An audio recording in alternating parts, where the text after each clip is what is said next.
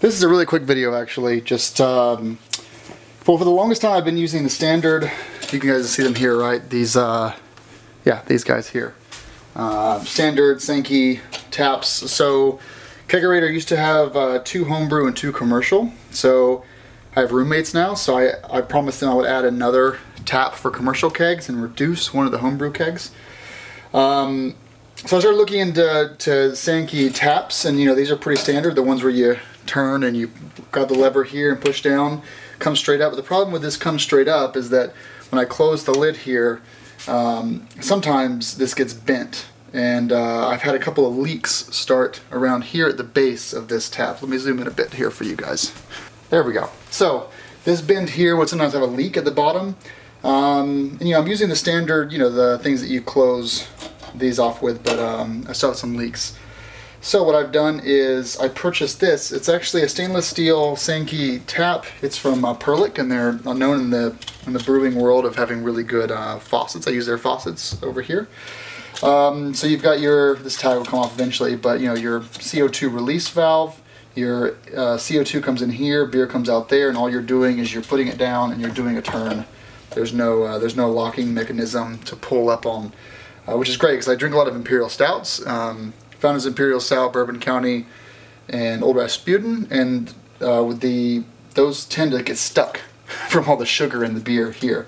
So this helps me a lot. I mean, I don't go through kegs as fast as a bar would, so my taps will stay tapped for 6 months before I finally clean the lines, because it's the same beer going in there. And sorry. I mean, my IPAs obviously get cleaned, but not my Imperial Stouts. Anyway, this is my Perlick faucet. You don't have the problem of this guy coming up, and you don't have the problem of the lever getting stuck. You could just use your fingers, or even use a big vice grip here to unturn and turn back on. Looks really nice. I like that it's flat. I like how the low profile is.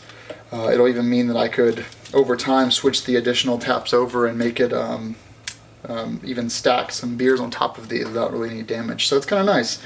So I thought I'd show this off real quick. Not just a quick video for you guys on the difference between the Perlick stainless steel and the regular old school, you know, turn and lock faucets. Well, not faucets, but taps.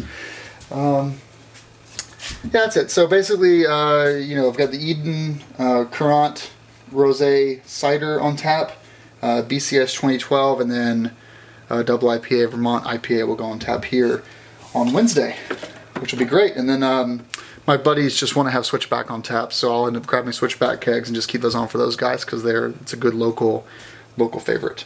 One other thing I did to the Kegerator recently is, you can see back here I've got this pink insulation, which is fine. It works great. It holds the cool air in really well. But over here where I'm touching, I don't know if you can see this or not. Yeah, over here I also had the same insulation up, and what's happening is the faucet shanks, basically to screw the faucets in and keep this from moving, it kept digging into the insulation. So I stripped the insulation completely, got I think it's a 1x3, 1x4 here, and now less insulation. You can feel a bit of cold air on the outside of the wood here, but these don't move anymore, which is nice. That's it for the Kegerator update. Thanks for watching.